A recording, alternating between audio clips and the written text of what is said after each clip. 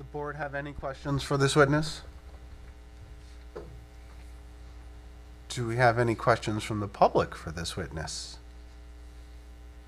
Is this your only witness tonight? Okay. From our board professionals, you want to just, any concerns, highlights from your reports? No, just basically, it's a permitted use. They're reducing the size of the building, and the capacity is going to remain the same, so there's no intensity of increase of the use. They're making it, I think, more attractive, and the parking is being reduced too. Parking requirements being reduced. So I don't have any concerns at all with it. Bennett? I don't really have any concerns with it. I will say, for the board's education, I'm sure you're aware of this just by looking at it, but they have no parking on site. Mm-hmm. All of their parking is on the street, off-site parking. So actually, there is a parking lot that has like 26 spaces in it. You're correct. Yeah. But the site is operated like that for a number of years, and it is. There's no change, as was testified. There's no change in the maximum occupancy, the number of people expected to be there. So I don't have any issue with it. Any questions from the board for our professionals? Hearing none. Any questions from the public for our professionals? Okay. All right. Do I have a motion to close the public hearing on this case? I make a motion to close. I'll second.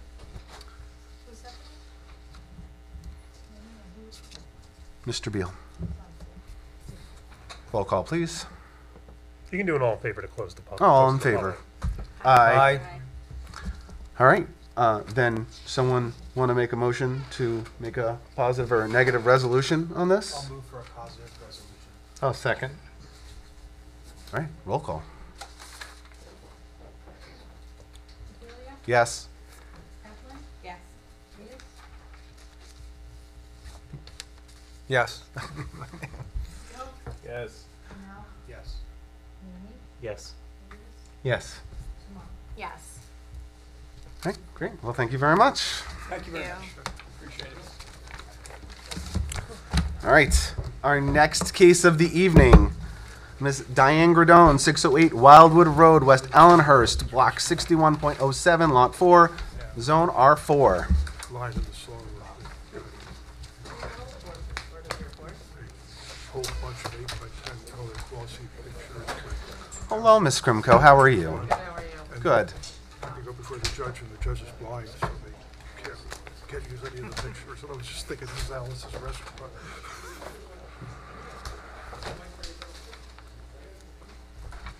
Good evening, members of the board. Jennifer Krimko from Ansel Grimm & Aaron here on behalf of the applicant. What we have before you tonight is a significantly oversized lot in the R4 zone. Unfortunately, it's not exactly 2 times the lot size, which is why we're coming in for variance relief related to creating 2 lots. There is an existing house on the lot. Obviously, as any condition of a subdivision, should the board approve it, we would have to remove that house in order to make way. We are not proposing any construction right now, with exception to that construction that's necessary as part of your subdivision ordinance. What I mean by that is that sidewalks are required, street trees are required, and general infrastructure improvements like that. But no homes are being proposed. We're merely looking to create 2 building lots. As you're going to see through the testimony from our engineer and planner, we're going to be introducing an exhibit that shows how 2 conforming homes can easily fit on this lot and be well under the required coverages and the like. Additionally, we will show you the makeup of the character of that portion of the R4 zone, which immediately abuts the R5 zone, in which this lot would be completely compliant. So that's the overview. Okay. If I can just, for the record, Mr. Chairman, I'm going to mark in the following exhibits. Exhibit A1 will be the application. Exhibit A2 will be the boundary and topographic survey. Exhibit A3 will be the minor subdivision plan. Those are all the exhibits I have at the moment. Then I have for the board exhibits, Exhibit B1 will be the board planner report, Exhibit B2 will be the board engineer report, Exhibit B3 will be the crime prevention report, Exhibit B4 will be the traffic safety report, Exhibit B5 will be the code enforcement report, Exhibit B6 will be the environmental commission report, Exhibit B7 will be the fire marshal report, and Exhibit B8 will be the Department of Public Works report. And I'm sorry, Mark, That's I okay. missed B4. B4 is the traffic safety report. Thank you. You want to have your first witness go, Yes. and then we'll go to our professionals? I would, and I actually have two more exhibits, if I could just move them Sure. in really quickly. A4 is a neighborhood aerial exhibit prepared by Insight Engineering dated June 24th, 2024. Couple here and then pass this down, I don't know. Hopefully we have enough.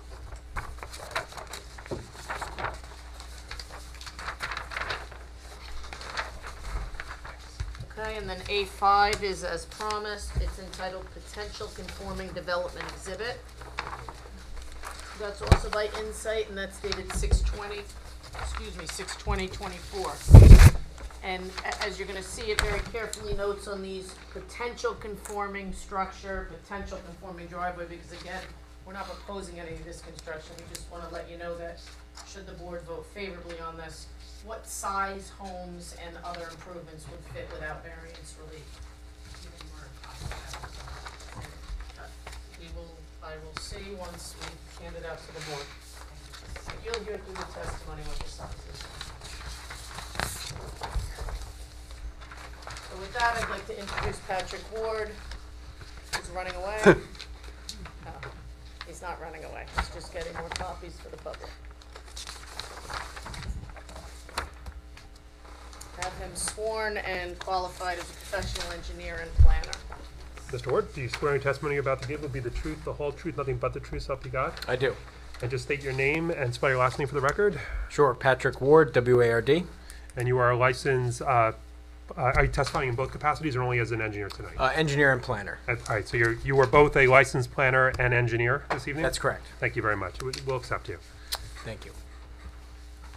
All right, All right, please. Patrick, as the expert here and the preparer of the plans, why don't you take it away, talk about what's existing on the site and what we're proposing, first from an engineering perspective, and then we'll get into the planning support for the variance relief required. Sure.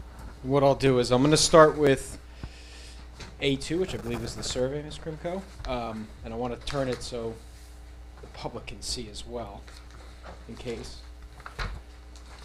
So, the subject property is 608 Wildwood Road, block 61.07, lot 4, and we're in the R4 zone, as Ms. Krimko stated. So, the applicant's here tonight to subdivide the subject property into two new lots, proposed lot 4.01 and 4.02. And as you'll see and as you'll hear, the proposed lots are slightly under the minimum lot area and width requirement for the R4 zone, necessitating variance relief before this board. So today, and this is the survey that was marked and submitted as part of the package, there's a single-family dwelling on the property, roughly centrally located, not much else going on, some open space around the perimeter, and driveway and walkway to the front. So what we're proposing to do is subdivide this property in half. So the property today is 150 feet wide and 125 feet deep. We're looking to split it in half to have two 75-foot wide lots. The existing dwelling and the other site improvements, the driveway, walkways, and patio at the rear, would be removed as part of this application. The proposed lot areas are each 9,375 square feet, where 10,000 square feet is the minimum requirement, and the proposed lot widths are 75 feet wide, where 90 feet is required. Notably, the lot depth here is 25 feet in excess of what's required in the R4 zone. I'll get into this in a little more detail in a moment, but we are immediately adjacent to the R5 zone, right next door to us on our one property boundary Why side. don't you put up A4 just to report the public a visual. Sure. So this is for our neighborhood exhibit. And what you can see here, subject property is in blue in our proposed two lots, and the orange line represents the boundary between R4 and R5. And what you can see, which is not uncommon but not the norm, is that the zone boundary cuts mid-block. So we're not at the end of the block, we're in the middle of the block, and our east property line is actually the zone boundary to the R4, or to the R5, I should say. And additionally, as this exhibit shows, there are R4 zone lots in our vicinity that actually don't meet the R4 requirements, and we have those highlighted in yellow.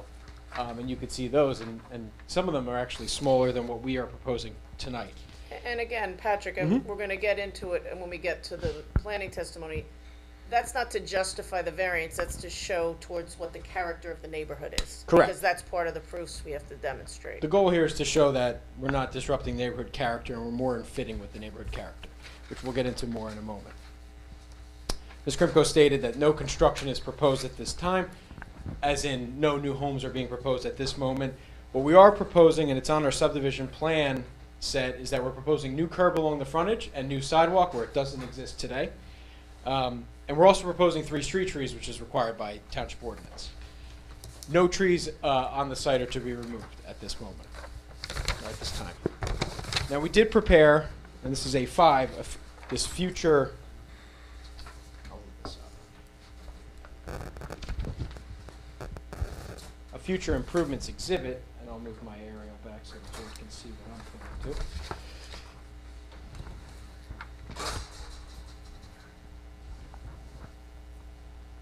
And so we prepared this and we studied the proposed lots to see what could be developed on the property and how would it compare to the zoning requirements of the R4 zone.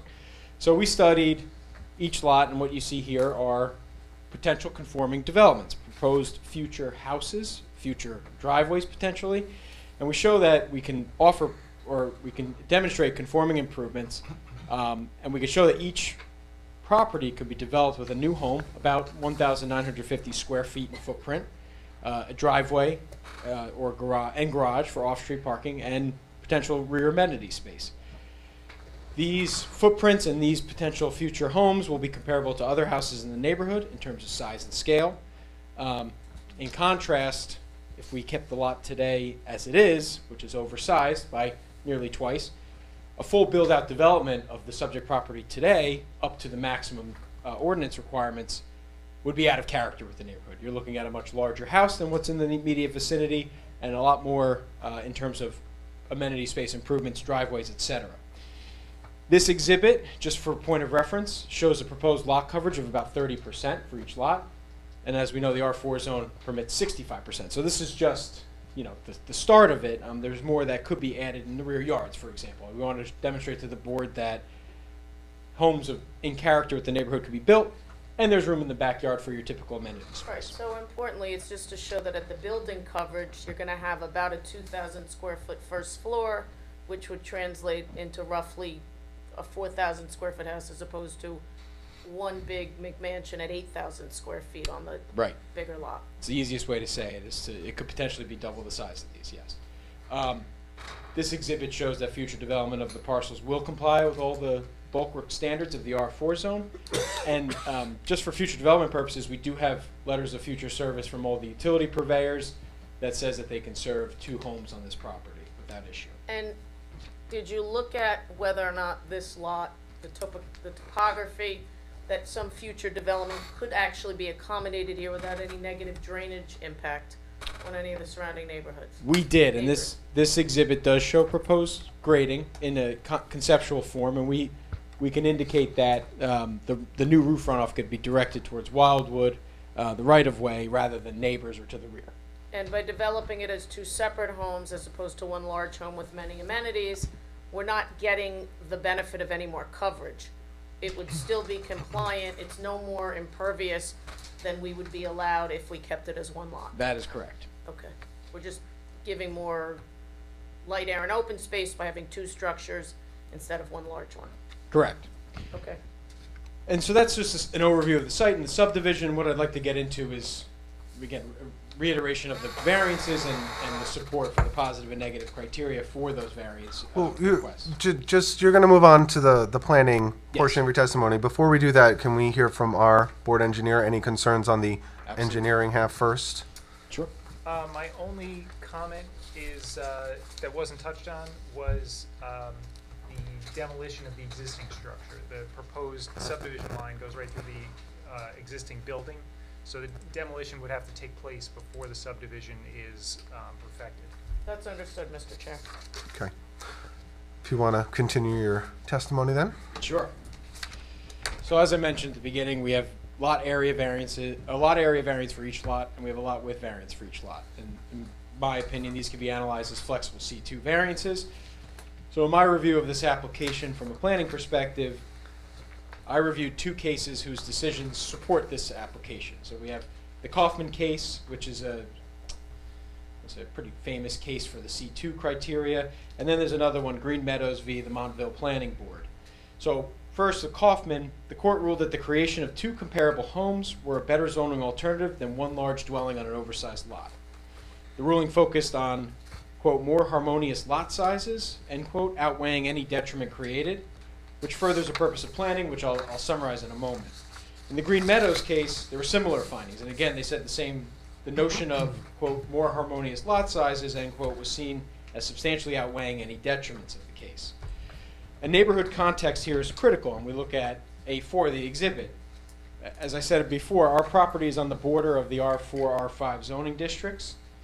Our lot width of 75 feet and our lot area of 9,375 square feet would exceed the R5 zoning requirements just next door. What is that requirement? Excuse me? What is that requirement in R5? What's the minimum? R5 is, it's 75 feet wide and it's 7,500 square foot lots. So, as you look in the immediate neighborhood too, there are several lots that are similar sized to our proposed lots. Just to the west of us, there are two lots that are very similarly sized.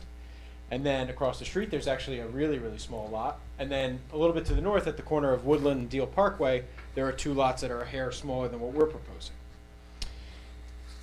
This section of our neighborhood appears to serve as a transition from the R5 zone to the R4 zone. Keep in mind that in actuality, zoning district boundaries are not visible in real life. So even though the zoning district split is mid-block, as you can see, the neighborhood harmony continues as you cross Deal Parkway or head north and south. All said, this application furthers the following purposes of planning. A, this is an appropriate development which will promote the general welfare. In my opinion, this is a better utilization of land here that protects the general welfare. The lot area deviation is imperceptible. It's small. This purpose C, excuse me. This application provides adequate light, air, and open space, and this is really why we prepared this potential conforming development plan, is that light, air, and open space will be protected in the future because no bulk variance relief would be necessary for full development here with the R4 district standards. Purpose E, to promote the establishment of appropriate population densities and preservation of the environment. This application is considered to have an appropriate density since it more closely conforms to the zone plan, which is the intended density of the R4 zone. We're closer to that than having a single oversized lot. And this is essentially an infill development, which is a good strategy for providing housing while preserving the environment. Purpose I, this application promotes a desirable visual environment. And purpose N, leads to a more efficient use of land. I think those are tied together in that, again, more infill development and efficient use of land, not sprawl. Purpose G, this application provides sufficient space and appropriate locations for residential uses in order to meet the needs of all New Jersey citizens. Again, infill development is a good strategy to provide housing for New Jersey citizens. And this application will conserve property values in the neighborhood. In my opinion, this development will blend nicely with the neighborhood. As noted in the two cases I started with, we will have more harmonious lot sizes and future dwellings, which is a basis for a granting of the C2 variance in this case. So, and just to interrupt you for 1 second, Pat, in the C2, you have to demonstrate that you're furthering the purposes of the municipal land use law and essentially show that what we're proposing is a better zoning alternative than conformity. So are you saying that more harmonious size homes in the surrounding neighborhood is a better zoning alternative than a large home that would stick out more? That's exactly right. And when I close on this, the negative criteria, I'll reiterate that in another way, that yes, what we're proposing here is a better zoning alternative for this lot than a single lot and a single home. Just to summarize, purposes A, D, G, I, and M are promoted here. Now, for the negative criteria, single-family residential is a permitted use, as we know, in the R4 zone. And as I mentioned earlier, this proposed subdivision improves the neighborhood harmony and is more fitting with the intended density of the R4 zone and the R5 zone immediately next door. This subdivision presents an opportunity to improve the utilization of the property without sacrificing the neighborhood character or creating a potential bulk variance condition in the future. To follow the logic of the cases I mentioned earlier, this application is a better planning alternative for the property. Visually, the future dwellings will be on scale with the homes in the vicinity. The new lots more closely follow the density intended for the R4 zone, and the lot area variances will not be visible to anyone. Future development will fit right in with the existing neighborhood. And Pat, just to clarify, when you say that the density is more appropriate, we're closer to the R4 lot area requirement in the proposed condition than we are in the existing condition. Yes, this solution, or this proposal, is closer to the R4 intended density than the single lot, which is nearly twice the size. Right, and I just wanted to clarify for the board, when you're talking about the intended density, you mean the lot area? Correct, that's what I mean by, right. Okay. It's what's contemplated when they create the lot areas for each zone. Again, we look at the neighborhood exhibit, the existing homes, the lot sizes, and the proximity to the R4 zone. These lots would comply in the R5 zone. Remember, the neighborhood is a neighborhood.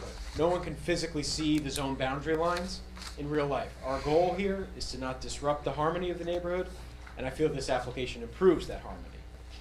To summarize, the proposed development would not cause substantial detriment to the public good nor substantially impair the intent and purpose of the zone plan.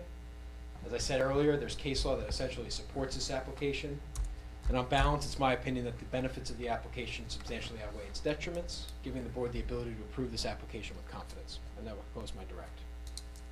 All right, so we'll hear from Mr. Higgins, then we'll take questions from the board, then we'll take questions from the public. So, Mr. Higgins. Basically, I agree with the testimony. I'll throw a few more things in so the board can put it in perspective. You have a lot that's 18,750 square feet. If somebody wanted to max out the building coverage on that lot, which is happening more and more, people want to build bigger homes, that home could stretch across the lot 125 feet from one end of the home to the other with 12.5 feet on each side of the home. You'd have 25 feet combined side yard setback requirement in the R4 zone. As proposed here, you would have two lots with smaller homes, and each of those lots would have to have the combined 25-foot side yard setbacks. So in terms of light air and open space, you'd have twice the open space to look through the lots as you would if somebody were to build a maximum lot house on the larger lot, and it would be completely out of character with the area. So basically, I agree with the planner's testimony, and in fact, I have made that same argument in other communities for similar applications. And when you look at the fact that the two lots on one side of this site are 7,500 square foot lots, and on the other side are the same size as what's being proposed, it just makes sense. It's a transitional area, so I don't have a big problem at all with this. And anything else? No. All right, members of the board, do we have questions for our witness here? How are you? Good. I see you have a soil boring location on both lots. Did you not want to disclose the results of them, or they're not in evidence, so I didn't know if you recalled what the water table was on Wildwood? Yeah, sure. Happy to share. Groundwater was relatively shallow, so these will likely be crawl spaces, just to comply with the ordinance requirements for story above grade and all that And stuff. Ms. Sermon, just to address that, it was not for a lack of disclosure why we didn't share it. Originally, when this application started, we were actually constructing two single-family homes. So the plan was prepared that way, and the soil boring was done to make sure that it could support it. It was only once we made the application that we realized that my client didn't want to construct the homes, would have preferred to just create the building lots. We had the information, we left that on. But should this be approved, and should someone construct homes on it, they'd be required to submit those soil borings and a grading and drainage review that would be reviewed by the township engineer. But good catch. If the minimum amount, or if it's supposed to be 10,000 square feet, is that the intended amount on R4? Why was this one created? Do we know why a 19,000 square foot plot was created? We can't answer that. It pre-existed the zoning, I think, when you look at the character of the area. And that's the other thing, it's probably the largest lot in this part of the township, at least within 3 or 4 blocks. Can I go? Of course. You kept referring to you're not going to build houses on it. So the plan is you're looking for approval, you want to tear down the home, subdivide it.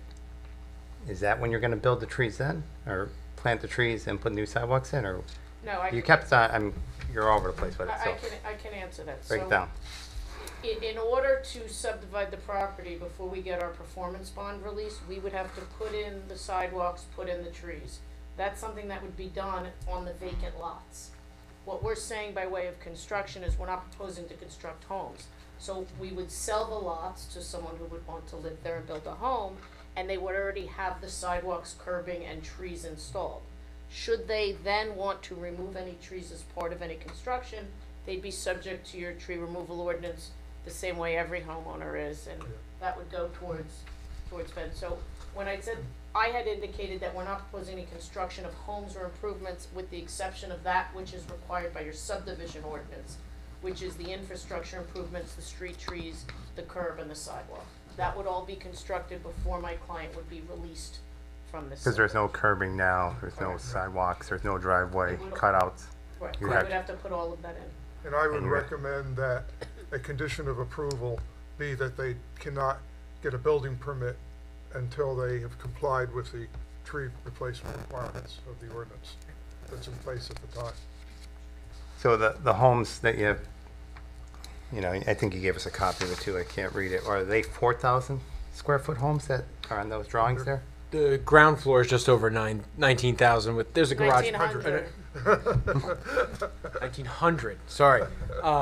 Those are generic rectangles. There's no plans. This was just to show the board what the size of home that could be built here would look like. But that's just so, you're only saying it's gonna be like a ranch or something, for that picture right there.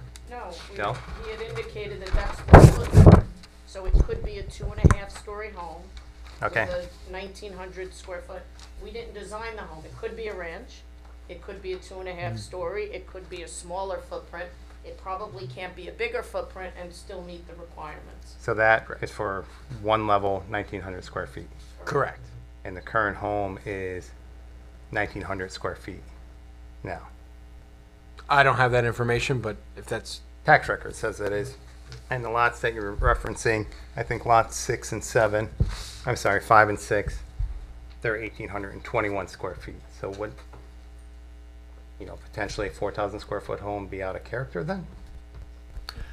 No. I mean, you because- kept saying it, I'm asking. Because you could add a second story, Right. actually a 2.5-story. So, as you know, and I know you've been a long time Ocean Township resident, each of these older neighborhoods that were all created before the ordinance was adopted are essentially turning over by way of improvements, where the homes are starting to be fixed up, and you see a lot of the ranches are becoming 2-story, 2.5-story. Now that the ordinance allows. So the fact that there is an 1,800 square foot or a 1,900 square foot footprint on there today is not legally what the board is to look at. The board is. He opened the door. He kept asking. He kept saying it. I understand that, and if I may. So it's not legally what the board is supposed to consider. What the board is supposed to consider is the types of homes that Point of could order, be Mr. Chair. constructed. He opened it up. I'm just trying to ask him if it's, you know, picture was a 2,000 square foot. Just asking. I think that the witnesses represented that they are looking to this, and correct me if I'm wrong, what they've shown is what the setbacks would look like, not necessarily the square footage of the home to be constructed. Is that correct? it's the setbacks and a representative building coverage. Right, and they would have to conform. Well, I mean, a future builder could come back and ask for a variance, but they would have to conform to the existing standards, which we modified last year to be 2.5 stories. So under our ordinance, they could build a 2.5-story home, but they're Not not debating. representing building. Not debating that Anything. at all, Right. just asking. Yeah, they could come in right now, tomorrow, demolish that house, build a house that had a footprint of 4,600 square feet and could be 2.5 stories high, which would be very much out of character with the area. And Ms. Krimko's right, when planners look at the character of the area, you don't just look at what's there, you look at what the zoning could permit in the future, because that's really what establishes the character of the area. When But you the do question it- is to split it up. The question isn't to put a McMansion or anything on it. Yeah, exactly. Correct? Yeah. May I ask a follow-up question of my planner? I Sure. think it'll help, Clarify? demonstrate what we're- Yes, clarify is a good word. Patrick, when you said that the house we're proposing would be more in conformity, that is based on what could be built on a 10,000 square foot lot in this district, correct?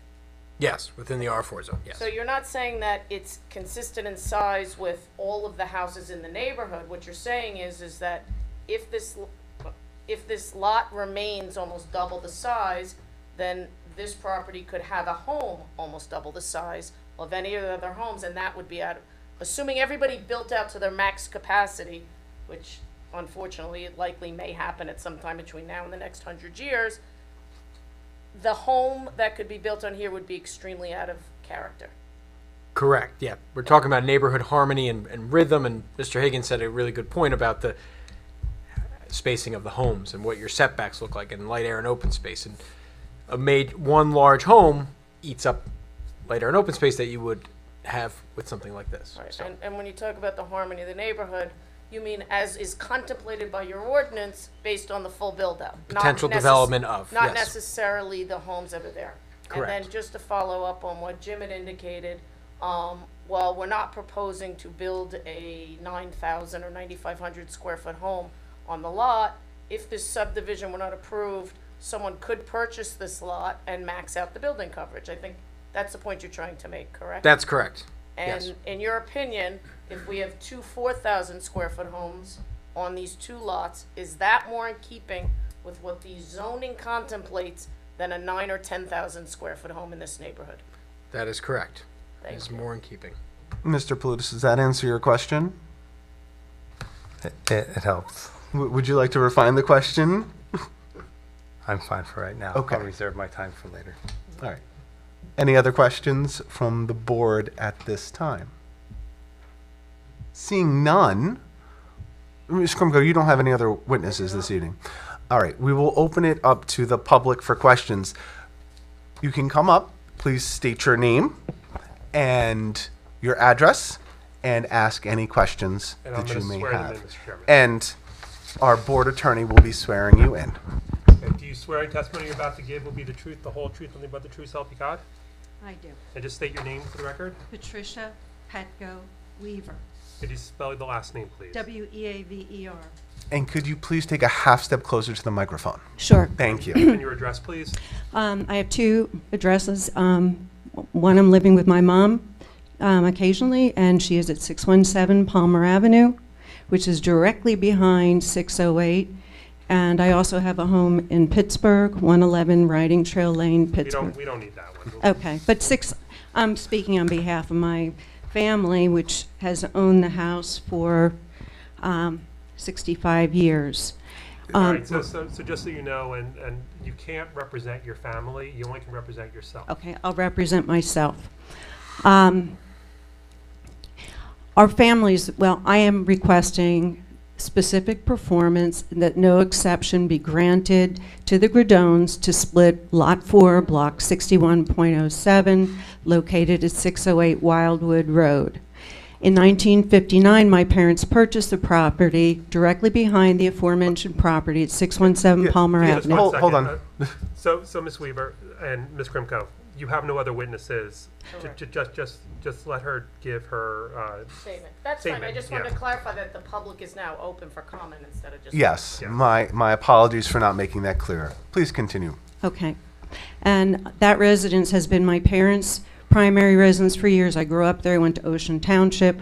The reasons they purchased, in addition to the excellent school district for their many children, the privacy afforded by a larger lot, which was sandwiched between two very similarly sized lots, the Cavinos, which, well, 608 behind it, and the property right in front of it, and I believe our property at 617 is about the same size, at least the same width as 608. They built out their house. It is a larger house, which is probably in width, comes within maybe 20 feet on either side of the other side. So when you discuss the neighborhood, my parents have a very large house to accommodate 5 kids. They enjoyed the park-like feel surrounding the lot, and the property's quiet with mature trees, gardens, and an abundance of wildlife. In particular, the many species of birds that my mom likes to listen to that inhabit the property, that awaken her in the morning. And my parents have relied on the integrity of the township, that is a community of gracious living, in keeping the existing zoning for the property, because they think gracious living is nice lots with lots of playroom. 617 is my mom's greatest joy and her greatest asset. On warm days, you'll find her outside, sitting on the patio that my father built, under the comfortable shade of the large oak trees and the peace and quiet of her oasis, reading, watching wildlife, listening to birds, or talking on the phones. While there may be smaller lots nearby, they were zoned that way when my parents purchased 617. And if 608 were 2 lots, what would happen? They probably would have looked elsewhere and not moved there. We asked you to reject it for the following reasons. I think there are flood issues in Allenhurst, and there is an issue with the Deal Lake watershed that's also stressed, and it could worsen it by having more people there. It'll upset the wildlife ecosystem, my family home. It'll lessen the value of our family home. Smaller lots mean that you can build more affordable housing, thus diminishing the value of adjacent homes.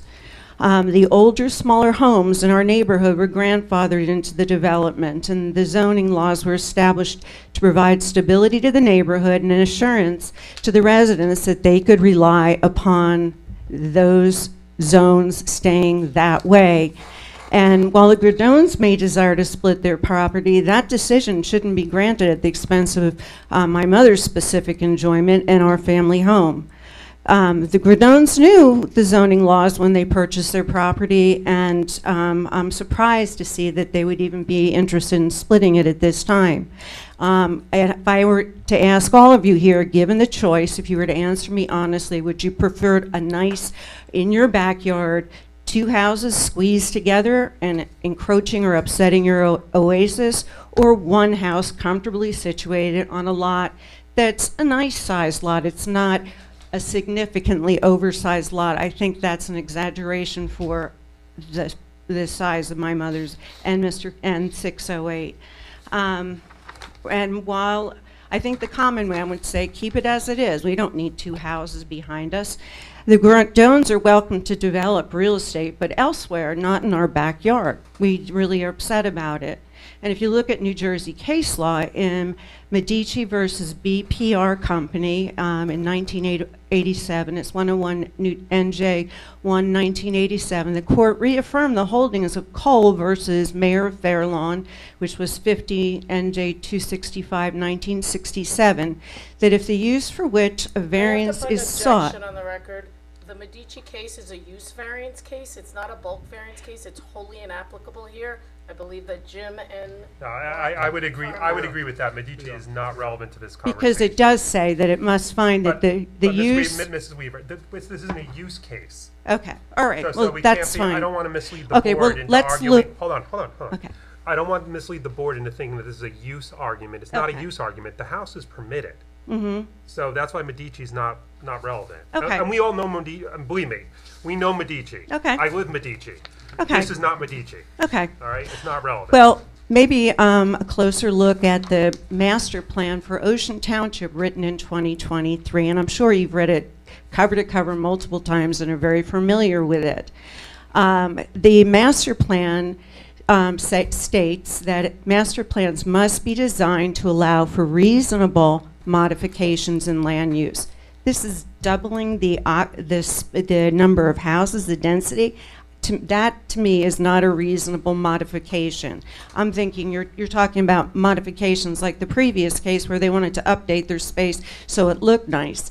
And the master plan also says the most future development in the township will involve infill development.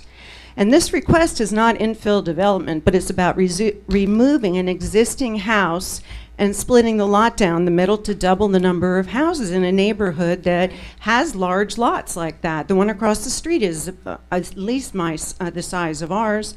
And then the purpose of your master plan from 2023, point number 1 is to promote the conservation of historic sites and districts. And that would be West Allenhurst. Most of the houses in West Allenhurst are over 65 years old, and the general term for historic houses is 50 years. The objective in your master plan says, point 1 is to recognize existing development patterns in the township are largely established and ensure the future development does not conflict with those existing development patterns. So Ms. Weaver, again, I just have to, again, interject. The board cannot deny the application based upon a perceived preserving the historic nature of a house that exists on the site. Okay. They're not legally allowed to do that. It's Okay. not a historically designated house, so they can't conceive of that. And if the board was to deny the application based upon we want to preserve the historic house that's there, this would be reversed in half a second in freehold. Okay, but there are other points too, and I don't mind you objecting to 1 or 2 points, but I'm not objecting. I'm just stating. What I'm trying to do is preserve the record. Okay. And so if you say something that is completely contrary to the law, I have to advise the board that they cannot do what you're asking them to do because it's contrary to the law. It is, all the houses would be historic, but not historically Again, significant. what I'm trying to say is you're arguing they should preserve this house because it's historical. What I'm telling you is legally, if this board was to deny this application and they said, we want to preserve that house, we agree with Ms. Weaver, the judges in freehold would overturn that decision Okay. in half a heartbeat because it would be illegal for the board to do that. They do not have that right. Okay, well, I appreciate your comment, but the objective of the master plan is to recognize existing development patterns in the township are largely established and ensure that future developments do not conflict with those existing development patterns. And the smaller house were pre-existing and grandfathered, and the division at 608 conflicts, to divide it would conflict with our property and the property right behind it. So I do see that there is a pattern there. So in compliance, and just in reference to the master plan, which, your master plan and the implicit covenant of peaceful enjoyment granted to my parents when they bought a house with existing zoning in 1959, I respectfully request that the Township of Ocean adhere to existing zoning for Lot 4, Block 6107, that we have relied on since 1959. And there has been tremendous disharmony created by the Bradones raising the issue of further dividing our peaceful neighborhood with lots of green space. Can I ask you, Ms. Weaver, which lot are you? Are you lot 11? Yes. Okay, that's what I thought. I have some questions for this witness. You're entitled to go. Thank you.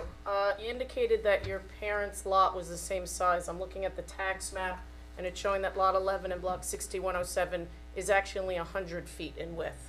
Are you suggesting that the lot is larger I than that? haven't gone out and measured it. They've been adjoining. Can I have you look at this then? Sure. Well, while we're doing that, I have a quick question for Mr. Higgins. Mr. Higgins, can you please remind me what year we established our zoning code in Ocean? The original zoning code, Under the... the R4, I think it was in the 1950s. Okay, thank you. I'm guessing at that. I don't know for sure. I'm referencing, Mr. Chair, the tax map dated February 21st, 2003. Our lot is on Wildwood and is lot 4. You indicated your parents' lot is immediately behind us, so that would be lot 11?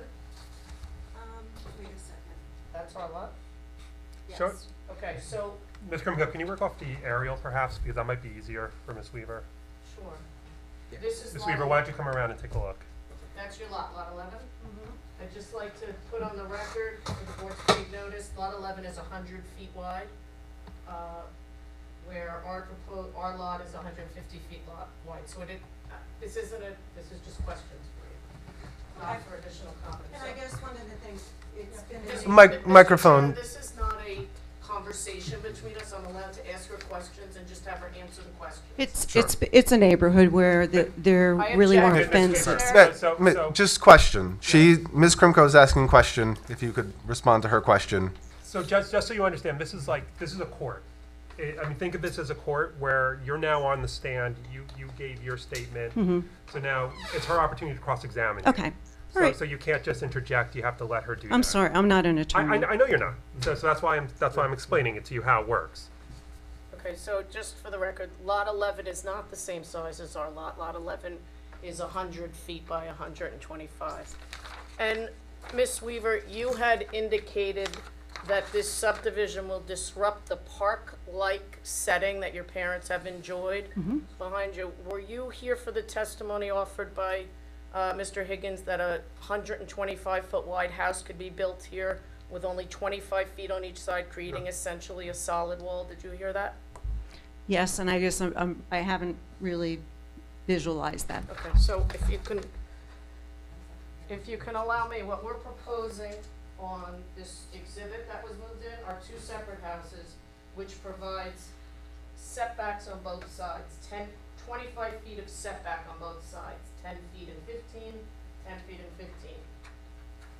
What was being proposed is that if the lot is not subdivided, that's not a guarantee that the single-family home that's been there stays. Someone could come, purchase it, and fill all of that in and have one giant home across it. So, in your opinion, does that, and while I hear from your friend in the audience that that's not guaranteed either, that is what the zoning allows. So in your opinion, which is less park-like, in your opinion?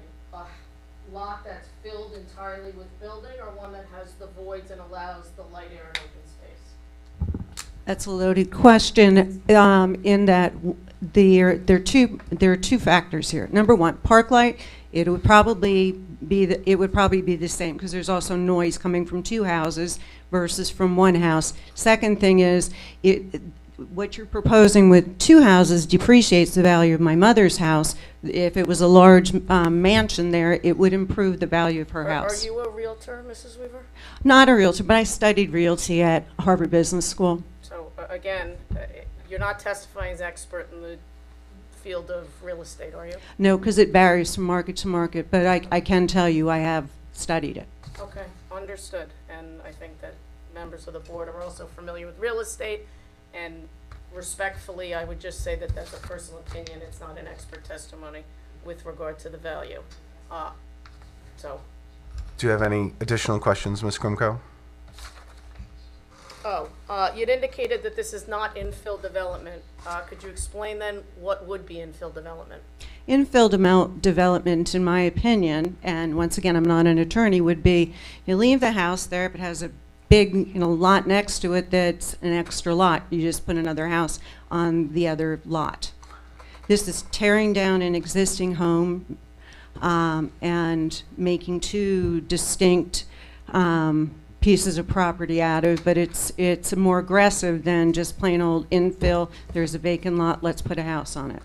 Mr. Higgins, as our board planner, can you please share the definition of infill development for us, since there seems to be disagreement? Infill development is a little bit more than just finding a single lot and filling it in. Infill development is when you try and create lots within an established area that are consistent with the character of that area. So it could involve a subdivision. That's the only questions I have, Mr. Chair. Okay. Do you have other members from the public who want to come up and ask questions or make a statement? Can we ask questions? Can I ask her a question? Are we? Yeah, you can ask her. You can ask Ms. Weaver a question. Oh, sure. I'm sorry. I'm sorry, Ms. Weaver. We're going to call you back. I apologize. No, sorry, you made reference to some ecological reason that we should refuse it. Something about water understand that there's an issue with Deal Lake and just the water table there. So, I just don't want there to be more ecological problems. I know the lake is changing a little bit since I was there. It used to be a lot higher. You used to go ice skating on it.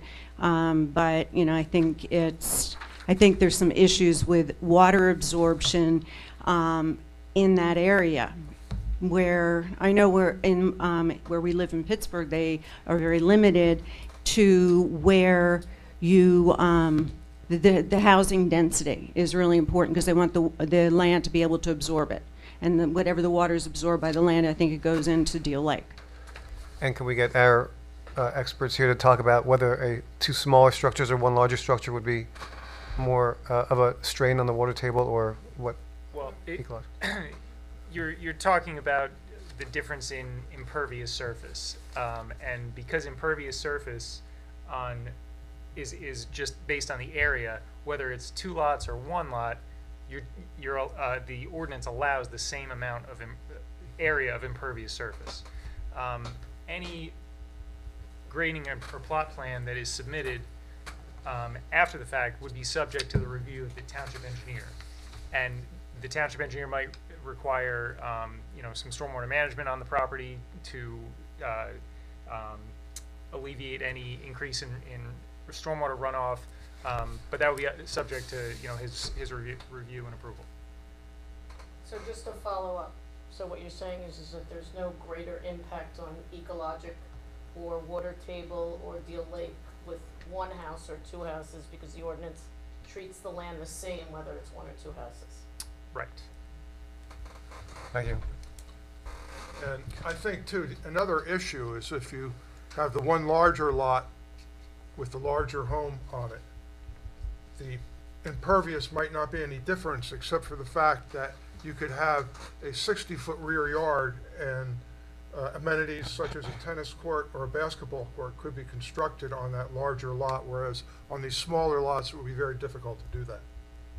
So I think that not only would that affect it in terms of the amount of impervious coverage on the sites, but I think it would also have an impact on the adjacent properties to the rear. Any other questions for Ms. Weaver? Thank you. Thank you. Name, address, and then Mr. Lechstein will swear you in. Sure. Christina Stummer, 533 Monmouth Road. Yes, can you just spell your last name, please? S as in Sam, T as in Tom, U, M as in Mary, M as in Mary, E-R. And I'm sorry, your address again? 533 Monmouth Road. 533 Monmouth Road. It's to the west. Okay, I'm sorry. And let me swear you in. Do you swear any testimony you're about to give will be the truth, the whole truth, nothing but the truth, so help you God? Yes. And just, I'm sorry, I missed your first name. Christina, Christina. Christina, no H. Thank you very No much. E. Go ahead. So, authorized to ask questions? You can ask questions or give a statement. Can you please tell me again, what is the exhibit for the environmental impact assessment that was conducted? I believe that was sworn in or read into evidence as an exhibit. No, we didn't. No, I don't think there was. There was an environmental commission report. Okay, so with regards... That's from the town. Okay, so with regards to the environmental commission report, what soil borings were done for the site? They don't, the environment, these are comments from the township's environmental commission. Okay. So they wouldn't have done soil borings for the town. Okay, I didn't know whether or not the No, applicant... that's fine. No, it's a legitimate question. Oh, great. So what was the final recommendation with regards to the environmental commission associated with this subdivision? Let me find environmental, I'll read it. It's not that long. This is a site tour and plan review for a residential property that seeks approval to subdivide the lot at 608 Wildwood Road into 2 lots and demolish the existing home. The lot has a reasonable number of trees along the side lot lines and the back. Each new lot would still maintain those trees. What? No, I'm talking, I don't think I have that going. But that's okay, I can listen Okay, as you read. it's really not that long. In addition, the applicant plans on installing 3 red oak trees along the street. One tree will be exactly on the new property line between the new lots, and the others appear to be equidistant from the borderline. A possible concern related to the location of the 2 outer trees of the 3 is that care must be exercised to locate them such that they will not make it difficult to lay out the new residences and driveways that will be constructed. They can still be installed to beautify the properties and street without being symmetrically installed. Care will have to be taken to protect these new trees and all of the existing on the 2 new properties during the future construction. That's the entire report. So there's an assumption in that report that existing trees on the property will remain even through proposed development plans? No, Is that the But commission's assumption? They're proposing to add trees, is what they said. What about the existing trees? There's part of the no, development. Just so you know, the existing trees on the site would have to remain, if they're going to propose a development on the site, which they will, they would have to comply with the township's tree removal ordinance. What's the township's tree removal ordinance per lot? What, per lot? It's not per lot, it's per tree. Okay, so if If I, they remove a tree, they have to replace it. how Or many trees can you take down per lot per year? For a subdivision, they can take down a number of trees, but they have to replace them.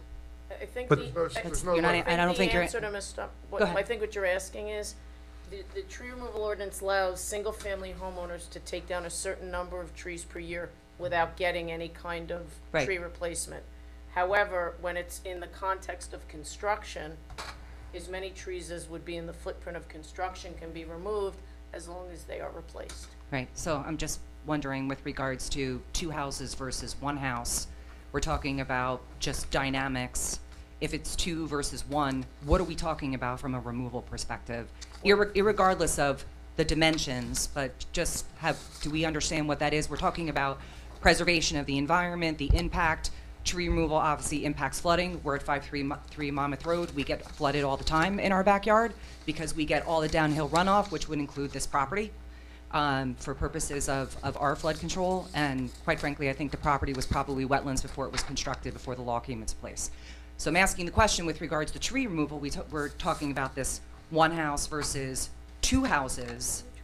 What are we talking about footprint removal for purposes of trees? Did the Environmental Commission point that out at all in their I read report? you the entire letter. Yeah. And There's you one can't tree. tell Yeah, without having a plan in front of you to see what's going to be built, what the difference would be. sure, but we're That's the- talking about, let's just hypothetically play this out. So we have a hypothetical, which is already admitted to not maximizing the full 65%, okay? So this is actually, I know a depiction, but not actually how big the footprint of these buildings could be. Well, Now, the the footprint- 65% the is building not for the footprint, building. Yeah. I'm sorry, do we have, not to interrupt, but there's a rendering. Do you have a blown up version of this one that shows the existing trees? That would help show. And just to clarify, the 65% is the impervious coverage, Not the not building. the building coverage. So Does the house take into consideration the impervious cover? partially, but the 65% includes everything, like Mr. Higgins said, like tennis courts, swimming pools, pool Sure. houses, Yeah. basketball courts. Subject to setback requirements. And the like. Okay. All right. Yes, but So, if I may, just Yeah. because you said that the setback requirements for a tennis court or a swimming pool is 10 feet, where the home is significantly more. Sure. So with larger backyards or a larger lot area, you can fit much larger accessory structures in there, which are allowed much closer setbacks. Sure, so I'm assuming, for purposes of variance requirements, I just want to get back to the depictions. This is a general depiction. can you take the mic with you? It's Sure, portable. no, I'm just pointing out this is a general depiction, this is actual, not a development plan, but when we're Correct. talking about the community, I guess you could say, for purposes of our neighborhood, that these homes can actually be much bigger than what's depicted here. They could No. be, but they're much smaller than what could be there if it was kept as one lot. How many times has the township granted a variance on a building permit in the last 2 years for purposes of cutting back onto the setback requirements? We're Just- not, Number of we're not times. asking for cutting back on I'm setbacks. talking about, this goes into what might be constructed there, because you've made a big case trying to talk about the harmony of the community, So the to answer environment. To answer your question, boards grant variances on setbacks all the time. Right, so, Like, so I would say like every single meeting. so this can actually be worse. No, it couldn't. sorry. Because there So are this is a- guidelines for that. this actually can be Could- worse please- for the please community let me than what's explain to presented. you, because you're wrong. I'm asking a question. Now, you're asking a question, I'm trying to answer you. Go ahead. Okay, there are laws that govern when setback requirements can be granted. Mm-hmm. One of those that would apply in a situation such as this is there a hardship?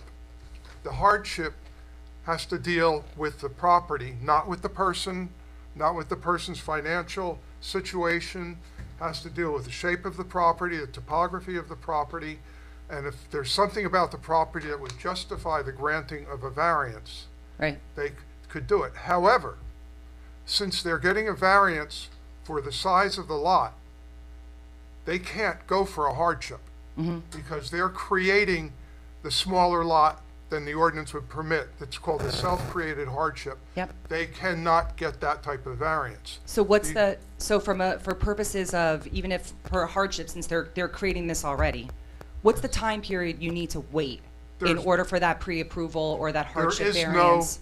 end to that time period. So from There an were cases- expiration standpoint, Yeah. there's no What- 2-year, 3-year waiting period. Once they create those non-conforming lots in perpetuity, they cannot get a hardship variance and have a larger house. So what would be a situation where you would be able to grant a variance then? If the lot was created before a subdivision. Yeah, So let's say, for example, a lot of lots were created before the map filing law, before the municipal land use law, maybe many of these lots. And towns would lay out the plats and just record them. Right. Not go to a planning board, not get any approval. I'm just talking about these lots No, now, no, like if a new builder were to come. I'm trying to, Yeah. to answer it. So, in those situations, you have lots that were created by a municipality that are smaller than what they have rezoned the property. So you have a hardship because you have a lot that you can't fit what someone typically would be able to fit. It wasn't you or your predecessor in title who created that.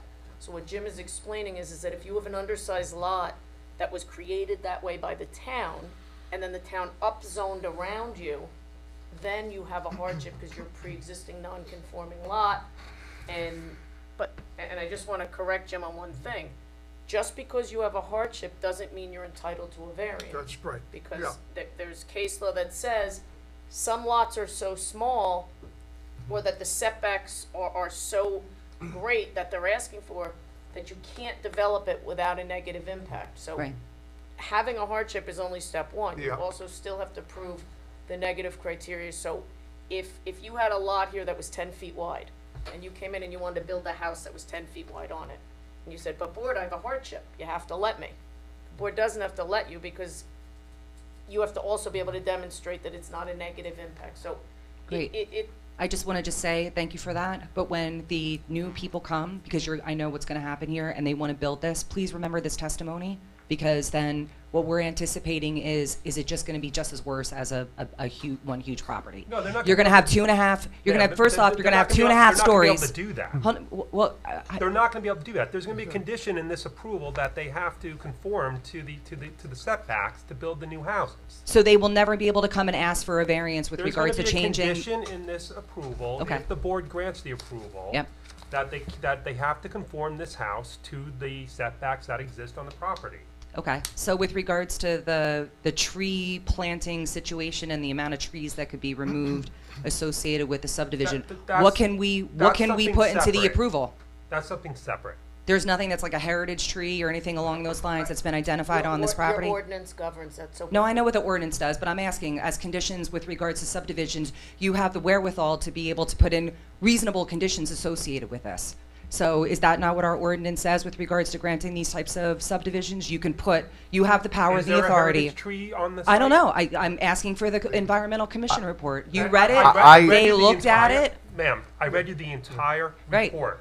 There is no mention, I didn't skip a paragraph. No, I understand So that. there's nothing in the environmental commission Sometimes they report have about- like tables or There- charts or I things read like you- that. I swear Okay. to you on my life. Yeah. I read you every single word of the environmental commission report. There is Okay. no mention of a heritage tree. There's no charts. There So is when no the nothing. chainsaws come, and I call you and the police, I hope you all show up to make sure whoever is going to construct on here is actually complying with the permit conditions for takedown. That's all I have to say. Because whenever we call you guys with regards to violations, people don't show up and we have to call the police.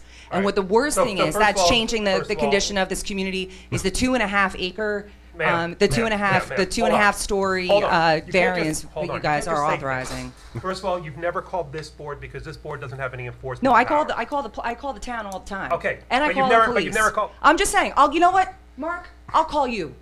Because you know what, I'm an attorney as well, just like you are. But I'm just going to say, Ma'am. asking some questions. I'll call you the next time, and let's see if they're coming into your neighborhood with regards to what they're doing here.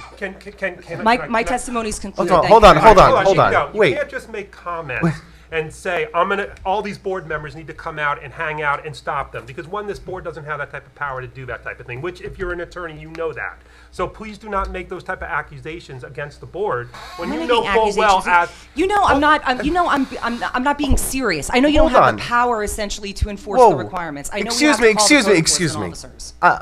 We are way beyond asking questions about this application. Do you have other questions? Nope, my testimony's completed. Thank you very much. That's what you want to do, that's fine. Is there anyone else from the public who would like to make a comment or ask questions?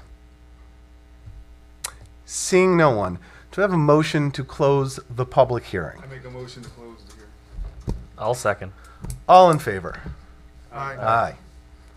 Okay. Board members, do we have any questions? Do we have any conversation we want to have about this before we move along? Mr. Plouz, did you get all your questions answered now? We're getting there. Okay. Well, speak now. Right. Well, we could just confirm all trees on the diagram are 12 inches or larger. So 12 Actually, inches? So a couple things, if I may, because I believe I'm entitled to a quick closing statement. Sure. Before you deliberate, so I apologize. I don't want to jump in. I never saw you get that heated, Mr. DeFilius, so I got a little scared. I wanted to sit back here. Couple of things. The trees that are shown on this drawing, to confirm with Pat, are 6 inches or greater, which is what's required by the ordinance, not 12 inches or greater. Correct. Secondly, to address the comment that Ms. Stummer had, the tree removal ordinance actually protects heritage trees, so based on the size of the tree being removed, indicates how much you have to replant in order to address it, and if a tree is greater than a certain amount, I believe that there's language in the tree ordinance that has you work to go around it as opposed to take it down. But again, putting all of that aside, in this particular instance, I understand that the neighborhood has enjoyed a smaller house on a much larger lot for dating back into the 50s, but we have to look at what the zoning ordinance contemplates for here. And currently, what the lot that is there is almost two times the size of the lot that this district contemplates, whereas the lots we're proposing are less than 1,000 square feet each under what the ordinance contemplates. So what we're proposing, while it may not be what the two neighbors who spoke necessarily want in their backyard or in their neighborhood, it is much more appropriate or a much better zoning alternative because it actually comes much closer to meeting your ordinance requirements. You heard the testimony from our professional planner and our engineer, but more importantly, because I know that the board really relies on Jim and Ben, you heard the testimony offered by your engineer and planner. While Ben didn't offer any opinion with regard to the subdivision itself, he did indicate that the amount of impervious coverage and the amount of impact from stormwater runoff is the same whether it's one lot or two lots, and most importantly, your professional planner offered you testimony that supported and substantiated everything that our planner said, and even went a step further as to why this is a better zoning alternative. So based on all of that, I believe that we've squarely met the proofs of the ordinance, squarely met the proofs of the statute, and that we are proposing a plan that is more in keeping with the R4 contemplated development than leaving the 18,750 square foot lot to be developed to its max capacity under the zoning. And just to point the board in the right direction here, and I'm not telling you to approve the application or don't approve the application, but this application is not about preserving a house. It cannot be about preserving a house. It cannot be about preserving a lot because that's the way people have grown accustomed to it. That's not the way the law works. There are two variances here. You have a minimum lot area variance, which is the ordinance requires a minimum lot area of 10,000 square feet. They're proposing two lots. They're going to be 9,375 square feet. And the other variance is minimum lot width, which is that the ordinance requires a minimum lot width of 90 feet. The proposed lot width of both lots is 75. So the board needs to take those two variances and only those two variances into consideration and make a determination as to whether the positive and negative criteria have been met for those two issues. It's not about trees. It's not about anything else. It's about those two variances and whether they're presenting a better zoning alternative or whether they're not. It is definitely not a hardship variance, so we're not going in the hardship direction, and they're not asking for hardship variance. And it's not about one larger house versus two smaller houses, correct? It isn't, no. Okay. Because it's not about the house. Mr. Higgins, because it's something that rarely comes up, but I just want to make sure that we are addressing our heritage trees in our ordinance. Heritage trees receive special protections because they are That's correct. extremely rare, but there were none identified on this lot. There were none, and I know that the Environmental Commission, whoever at the Environmental Commission does the site inspections, looks for those types of things. If there was one, it would be pointed out. In fact, you'll be getting an application next month or the month after where I saw a heritage tree on the lot, and I'm having the applicant redesign the application because of that. But that's not this application. That's not this That's not- application. I didn't notice that. And Mr. Palutis, let me just correct myself, and so that I'm not coming off incorrect. Yeah. You can consider, as the applicant's asking you to, whether the much larger house, which could be built on this property, would be better for the neighborhood than two smaller houses would. That you can consider. I don't want you to think that's what I was saying, that you can't consider that. But it's not an either or. It's not an either or. It is in a way, yes. Yeah. But How? my point about the bigger house was that it's not about preserving the house that's there. That can't be how you're deciding this No, case. it's about keeping the lot together or subdividing the lot. It's about what's better for zoning purposes. Yeah. You have to take the But we're being asked. You have to take the positive and negative criteria. Correct. And decide whether, if this plot is, the variances that are going to be granted here serve the interest, that the community is going to be better served by granting the variances than to allow the plot to stay as it is and potentially have a house going as long as they could do by right And- without having to come here. Yeah. And Mr. Palutis, just to address when you said it isn't about it, by subdividing this, you're guaranteeing smaller houses. So that's really what it is. So no, it's possible that someone builds a cottage, or it's possible that someone builds a 10,000 square foot house. But by leaving it one lot, there's the risk of the 10,000 square foot house in this neighborhood with the basketball court and the tennis court. By subdividing it, you're ensuring that the houses will be appropriately sized for what the zoning contemplates. That's really all that we were Right. trying to state. Mr. Mamie? Yeah. We had testimony from one of the witnesses that this may have been wetlands at one point. Can we confirm that this had never been designated wetlands? Whether it has or hasn't in the past, it is currently not designated wetlands or regulated. Okay. I just wanted to make that clear. So again, in this particular neighborhood, when you look at the GIS, it's not designated as wetlands, is that correct? Correct. There's never been a professional. All right, so ma'am, we cannot have people speaking from the audience. The DEP GIS does not designate this as wetlands.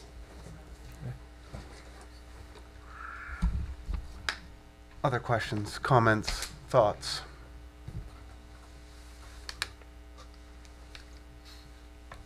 Someone want to make a motion for a resolution? I'll make the motion. I make Alright. a positive motion to approve this. Do I have a second? All right. So, we have a positive resolution, we have a motion, we have a second. Mr. Lexington, can you remind us everything that is in this, or just what the applicant is requesting? And there were some carve-outs they had to do also. Well, it's going to be conditioned on the demolition having to take place. It's going to be conditioned on that no building permit may be issued unless the curb, the sidewalks, and the new trees are going to be in place. I believe those are the only special The conditions. condition that any future homeowner could Oh not yeah, seek that has a to conform. hardship variance. Right, it has to be conforming with what is being proposed. And- They can't seek a and hardship any- variance. Any future development has to comply with the township township tree replacement ordinance. Protection Did you ordinance. mention demolition of the current structure? Yes. Yes. Yep. And, okay. All right, Claire, can we have a roll call, please? Mr. Beal made the motion, Yes. and Mr. Kaplan. Ms. Kaplan? Is. Cecilia? Yes. Kaplan? Yes. Davis? Yes. Keel. Yes. Manel. Yes. Amy. Yes. Otis. No. Samant. Yes. Thank you very much. Thank you. All right, do we need a break, or are we gonna move right along? Good, okay. All right, hold on. All right, our last application of the evening, 1414 Woodlock LLC, 1414 Woodlock Ave, Ocean 07712, Block 120, Lot 7, Zone R6.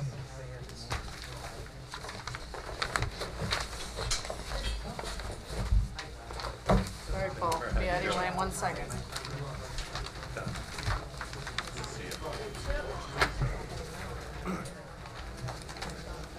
Always fun to watch.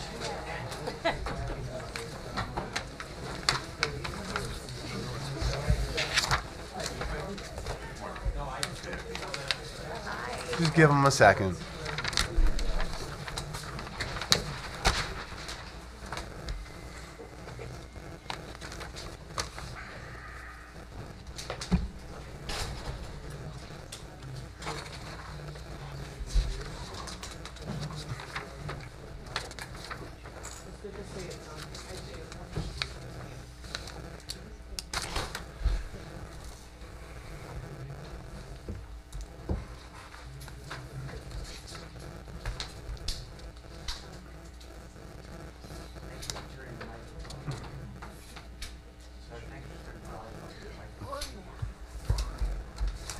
All right, Claire, we ready?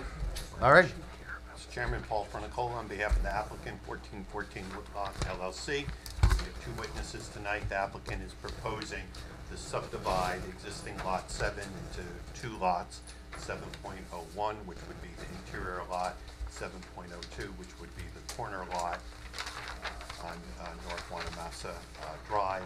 And going through the review letters, we would stipulate that should the application be approved tonight, that a condition of the approval would be, one, the removal on the shed, what is proposed for lot 701, which would eliminate the one variance for that lot, and that lot would be a fully conforming lot.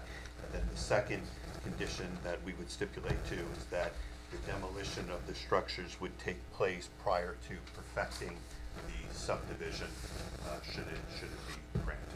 So with that, we'd like to call our first witness. Let me actually, Paul, let me please mark in the exhibits that I have. Exhibit A1 will be the application itself. Exhibit A2 will be the boundary and topographic survey. Exhibit A3 will be the minor subdivision plan. Exhibit A4 will be the soil log. Then we have the following, that's all I have from the applicant at this time. There may be more exhibits. On behalf of the board, we have B1, which is Board 1, will be the board planner report. Exhibit B2 will be the board engineer report. Exhibit B3 will be the traffic safety report. Exhibit B4 will be the code enforcement report. Exhibit B5 will be the environmental commission report. Exhibit B6 will be the fire marshal report. And Exhibit B7 will be the Department of Public Works report. That's all we have. And I'll swear in. Do you swear any testimony you're about to give is the truth, the whole truth, nothing but the truth, so help you God? Yes, sir. And just state your name, spell your last name for the record. John Buletza, B-U-L-E-T-Z-A. Okay. And you are a licensed engineer, state of New Jersey, correct? Yes. Okay, great. Thank you. Are you just testifying as an engineer? Are you also a planner? Yes. You I'm testifying as also well a as- planner, but just testifying as the Oh, engineer. of course not. Sorry about that. Go ahead. You're employed by Nelson Engineering? Yes. You previously testified as an expert for various planning and zoning boards. That's all we need. We'll accept him as an expert. He's been here before, I think, so. Have you inspected the subject property, John? Yes. And did you prepare the minor subdivision plan of the subject property? Yes. And which is A3. Did your office also prepare the survey of the property, A2? Yes. And did you also prepare the soil log that's been marked as A4? Yes. Is the applicant proposing to subdivide lot 7 into two 5,000 square foot lots, proposed lot 7.01 and lot 7.02? Yes. And 7.02 would be the corner lot fronting North Wanamassa Drive, and proposed lot 701 would be the interior lot. Correct. Now, Directing your attention to the survey, would you identify the existing dimensions and the lot area of the property? The lot area is 10,000 square feet. It's 50 feet wide in an L-shaped and 150 feet long along Woodlock Avenue. Are there existing improvements located on the subject property?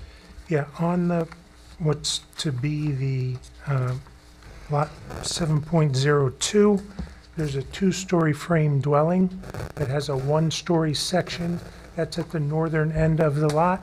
And there's also a 1.5-story cottage near the center of the existing entire lot, near the southern end of proposed lot 7.02.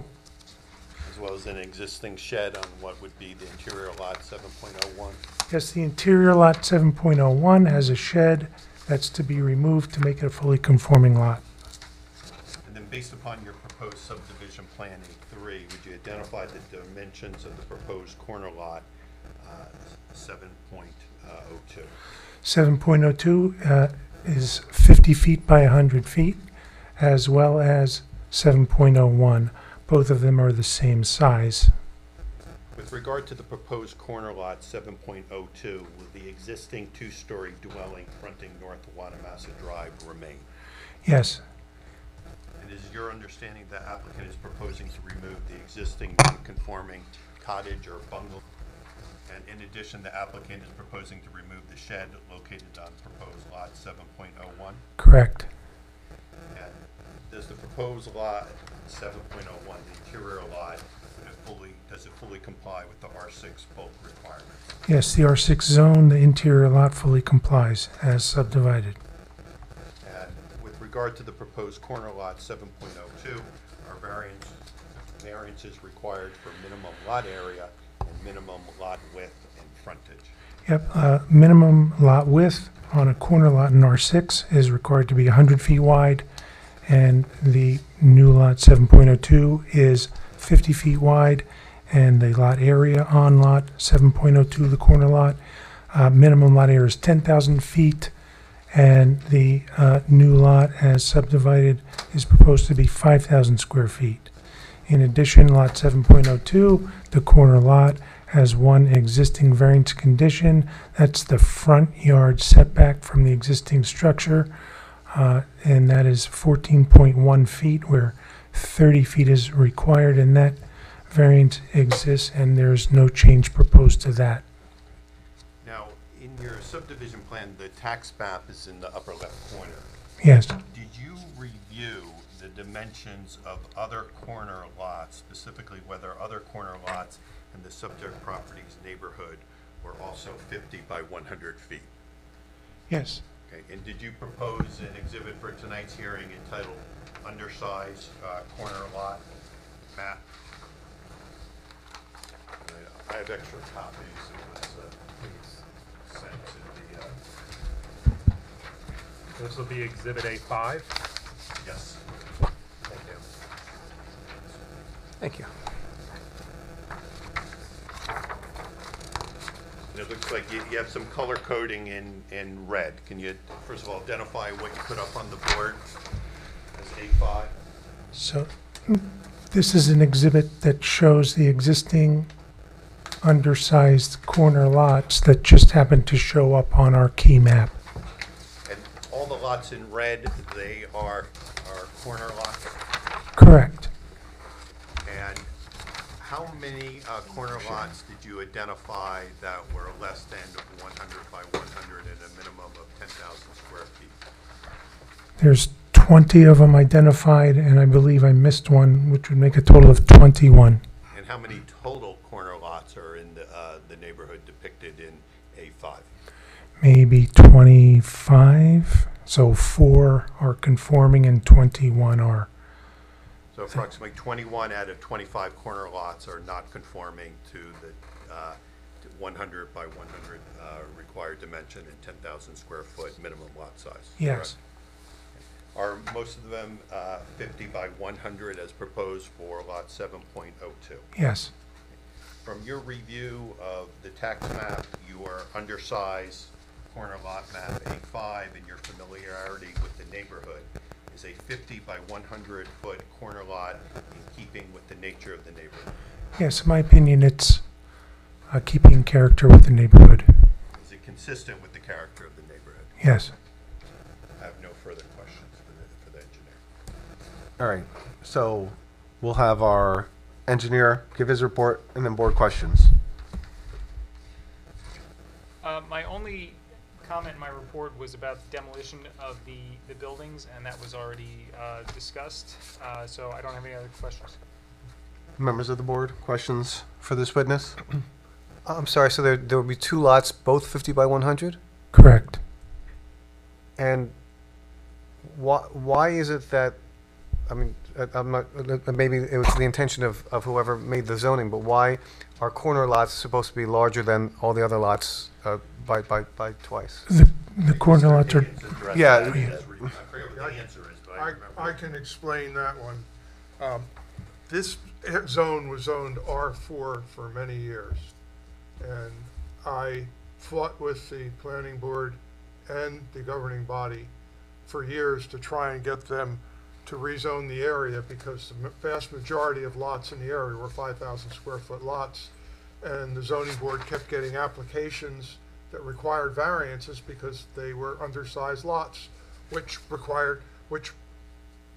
were entitled to hardship variances, which we discussed with the previous application. And there's actually one member of the public here today that remembers the arguments that we used to have about the R4 versus changing the zoning to be more compliant with the character of the area. And basically the compromise that was reached was that there were a lot of the corner lots that were 10,000 square feet, 100 by 100, so that the zoning would be changed to recognize the fact that the interior lots were 50 by 100, but that many of the corner lots were 100 by 100, so that those 100 by 100 corner lots would remain and not be changed, so that the character of the area would remain the same. But there were a number of L-shaped corner lots in the area that were 10,000 square feet, but had a 5,000 square foot corner lot, and then the L shape, another 5,000 square foot corner lot. In fact, I was just looking at my prior reports. In 2002, there was an application on Sunset and Edgemere, which is actually Edgewood, rather, which is shown on Mr. Belletz's map at the bottom, where you see the south side of Edgewood, of Sunset, and the corner of Edgewood. It says Lot 3. That was actually subdivided by the planning board. It was an L-shaped lot that was subdivided, very similar to this situation. So basically, the intent was to maintain the existing 10,000 square foot corner lots and not allow them to be subdivided, but to recognize that the vast majority of lots in that zone were 5,000 square feet. That answer your question? Yeah, so have there been variances granted through the years for these corner lots? There haven't been that many of them that are L-shaped that came in, but the one that I do know of, the variance was granted. I think A5 really, they have pictures worth 1,000 words. I think, the highlighting in red, the corner lots, 21 out of 25 speaks volumes. Yeah, now the question is whether any of those 5,000 square foot corner lots are actually attached to a 5,000 square foot interior lot and form the L shape. And I don't know that for a fact. I'm pretty sure that most of them are just standalone lots, that they're not attached. Thank you. Other questions from the board? Great. Do any members of the public have questions for this witness? Statements will be at the end of the hearing. Hearing none. Do you want to bring up your next witness? Thank you.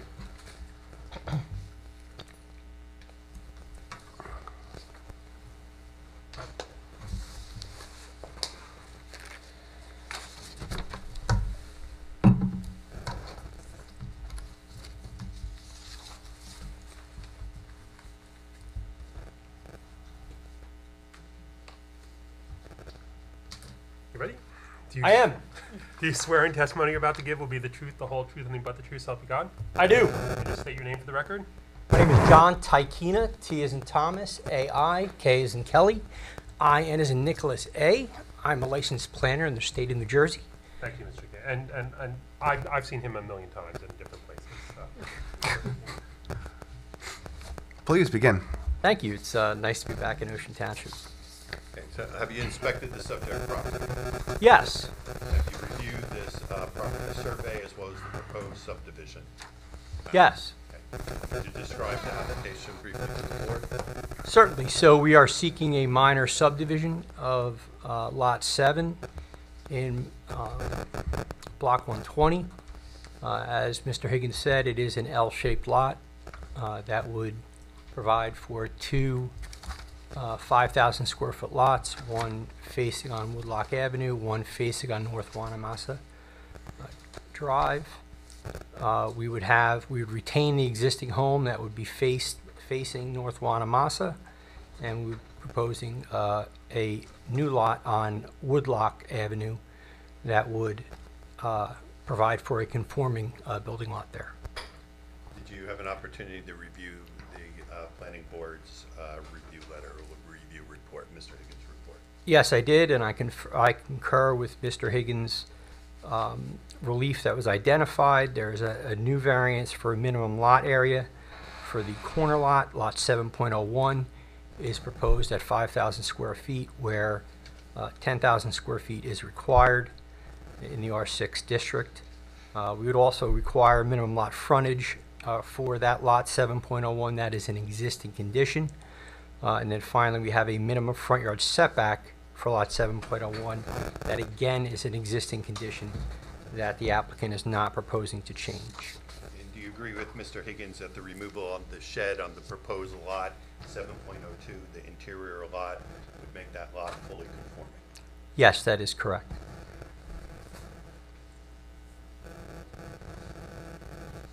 Did you have an opportunity to review what's been marked tonight, A5, the undersized corner lot map prepared by Nelson Engineering? Yes, I have, and I prepared a similar analysis, and my analysis was similar to what the engineer came up with, including the subdivided lot that Mr. Higgins mentioned, Lot 3 at the corner of Edgewood and Sunset. Based upon your review of A5 as well as the tax map, you agree that there are a significant number of non-conforming corner lots in the subject property's neighborhood, the R6 zone? Yes, at 21 out of 25 non-conforming lots, that is certainly a large number of non-conformities. From your review of the various maps and survey and your familiarity with the neighborhood, is a 50 by 100 corner lot in keeping with the nature and characteristic of the neighborhood? It is precisely what is provided for in the neighborhood. The 50-foot lots provide a nice rhythm along the street. They do tend to result in somewhat more modest homes, and that is certainly in keeping with the neighborhood. In your professional opinion, does the application satisfy the criteria under the municipal land use law for the issuance of the variances required for the proposed subdivision?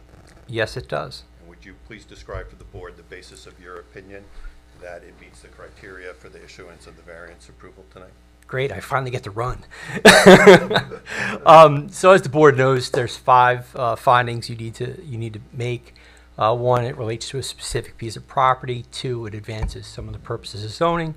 3, that in a C1 variance, like the existing conditions, that it does present a hardship to provide compliance, or a C2 variance situation, which would be the 5,000-foot lot area, that the benefits outweigh the detriments. And then finally, the negative criteria, with all your variances, there's no substantial detriment to the public good, and there's no impairment to the zone plan or the master plan. So as I said, the existing conditions are all C1 variances. They are existing conditions that are not proposed to change. Changing them would indeed be a hardship for any applicant, and they exist largely on the existing lot no matter what, whether it's 5,000 square feet or 10,000 square feet. Those nonconformities remain. In terms of the In terms of the benefits outweighing the detriments for the 5,000 square foot lot, in this instance, the operative case is Poland v. South Plainfield. When considering the balancing test, the board should consider the overall benefit of the proposal, not just the benefit of the 5,000 foot lot, the individual relief. It really talks about what is the overall improvement that is proposed. In terms of the positive criteria, I'd submit to you that there are a few. Purpose E, to promote the establishment of appropriate population densities and the preservation of the environment. G, to provide sufficient space and appropriate locations for a variety of uses in accordance with their respective environmental requirements in order to meet the needs of New Jersey citizens. And M, to encourage coordination of the various public and private procedures and activities shaping land development with a view towards lessening the cost of such development and to the more efficient use of the land. In terms of the project as a whole, of course, it advances some of these purposes of zoning as we set forth. This proposal, most importantly, will eliminate a prior nonconforming use on Lot 7 having 2 principal residences. The proposed subdivision creating 2 separate lots, with one being fully conforming and one containing the existing home, represents a better planning alternative. Retention of the existing residents on North Wanamassa Drive certainly maintains the streetscape character and the rhythm of the street along North Wanamassa, with Deal Lake being on the opposite side of the street. And the proposal is an efficient use of the land, as the new home will share the infrastructure on the existing street on Woodlock. In terms of the negative criteria, first, that there's no substantial detriment to the public good. Again, the proposed use is compatible with the uses in the immediate vicinity in the surrounding area. This is a low-impact single-family home. It is not a noxious use with significant exterior impacts. It will be a fairly modest home on a 50-foot wide lot. The nice thing about smaller houses as opposed to bigger houses tend to come with more stuff, and stuff makes noise. Stuff is impact, and the smaller houses just have a little less of an impact in the neighborhood, and will be much more like its surrounding neighbors. The proposed infill on the existing street will be consistent with the general aesthetic of the area and will not appear overcrowded. And then finally, the proposed development is not anticipated to generate any substantial traffic. One additional house, as one additional house, it's actually one house replacing one house. So it's literally 2 houses to 2 houses, no impact at all there. In terms of the final prong for the impairment of the zone plan or the master plan, the proposed development will not cause substantial impairment to the intent and purpose of the zoning ordinance for the R6, which is to provide for smaller lot sizes in conformance with existing conditions in specific areas of the town. And then finally, it promotes the master plan objectives for future development. Number 1, recognize existing development patterns in the township are largely established and ensure that future development does not conflict with those existing development patterns. So as we showed on A5, this proposed development pattern is exactly consistent with what exists in the blocks that surround us. It is certainly in consideration of and reasonable character for the built environment that's there. And then finally, your 2023 master plan, and this was talk about pulling out an Easter egg for a planner. The 2023 master plan recognizes the established development, and in addition, providing some sensible recommendations for accommodating modern living on all residential districts, makes specific recommendations for this area east of Woodlock Avenue in recommending an R6A zone for this unique area. The area is unique in lot sizes that are smaller than the balance of the R6 zone. Most of them are 40 feet wide. In this portion of that, they are 50 feet wide. And any proposed development on these lots requires bulk variances from the zoning board, end quote. So I'd note the text states Camp Avenue as the boundary. Fortunately, the map has Woodlock Avenue as the boundary for the proposed R6A district. So I think that looking at particularly on A5, the number of non-conforming lots that are both east and west of Woodlock Avenue, that boundary is certainly consistent. And if the governing body and the planning board, when you put it together, when you put that ordinance together, if you chose to shift that R6A another block or two west, you would be doing a good service for what is predominantly 5,000 foot lots in and throughout that area. So in this instance, we are implementing one of the recommendations to the master plan, and we are in no way impairing the intent of that plan. So I'm not going to talk about whether it's street lines or lot lines. So for those reasons, I think the board has the ability to grant the relief requested and make the requisite findings, and I'm available for your questions. Mr. Higgins? No, I basically, first of all, I want to clarify one thing in my report, which Mark was nice enough to point out, is I transposed lots 701 and 702 in my report.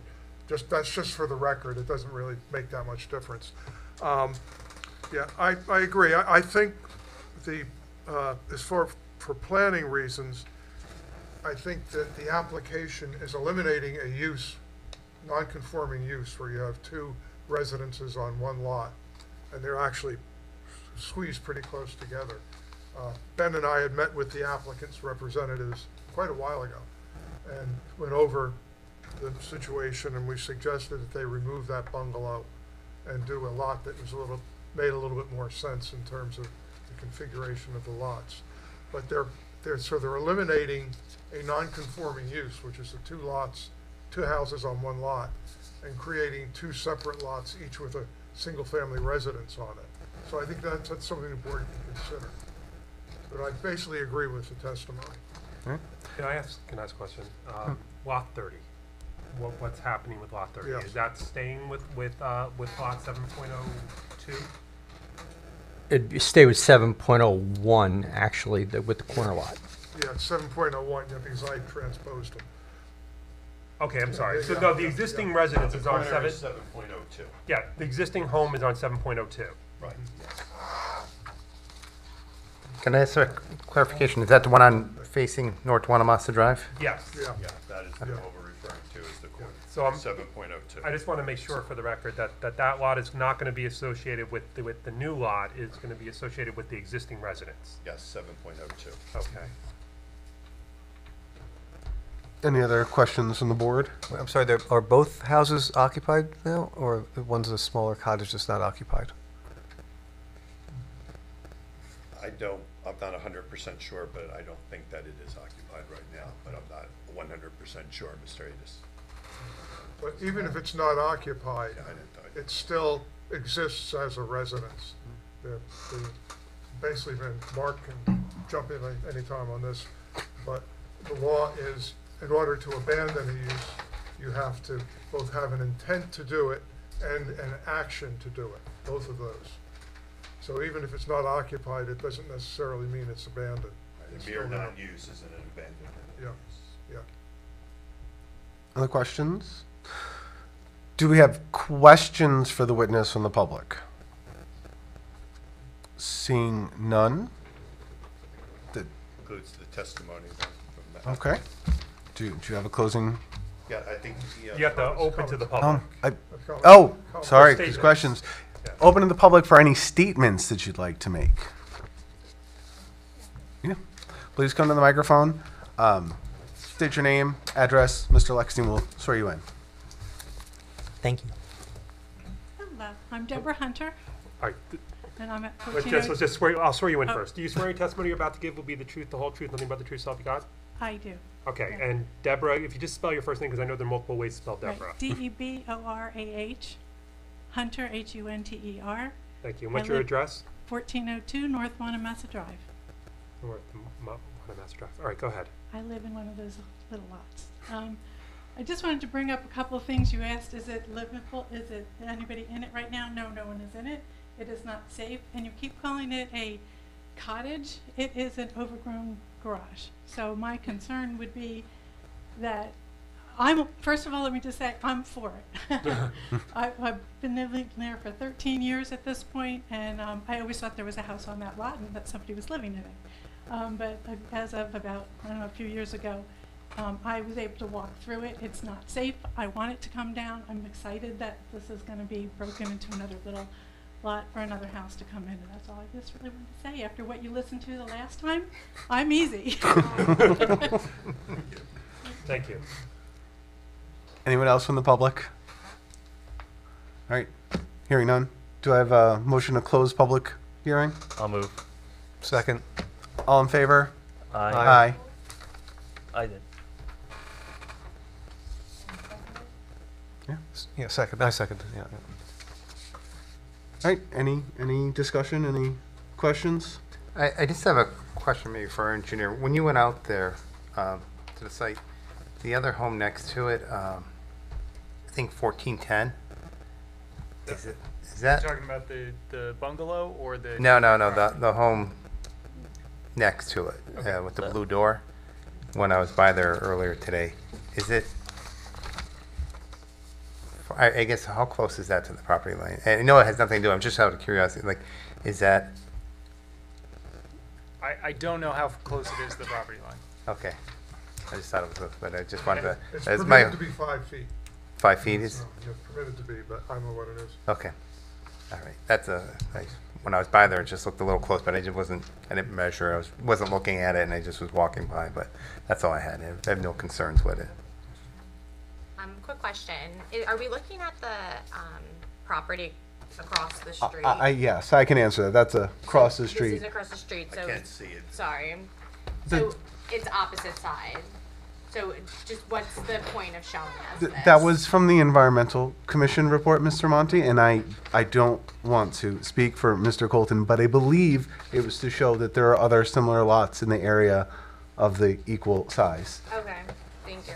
I made that statement in the report that in driving around, it's obvious this statement is true. In the prior statement, the applicant claims 50 by 100 lot is keeping with the nature of the neighborhood. Thank you. Yeah. Anything else? All right, someone want to make a resolution? I'll make a resolution. A positive or a negative? Positive resolution. Do we have a second? I'll second. Ooh, we got a, sorry, I heard Eric first. All right, roll call, please. Cecilia? Yes. Catherine? Yes. Bruce? Yes. Theo? Yes. Manel? Yes. Amy? Yes. Bruce? Yes. Monty? Yes. All right, thank you. All right. Motion to adjourn. Before you adjourn, Oh, I want to embarrass Mr. Means. I don't know how many of you know Tom. Tom was the chairman of this board for what, 40 years, Tom? 30 years, up until about 5 years ago. So What's it doing? he graced us with his presence. He was one of the guys I argued with about changing the zone. Yep. all right. The motion to adjourn, Mr. Palutis, second. Second. Second from Mr. Adis, all in favor? Aye. Thank you.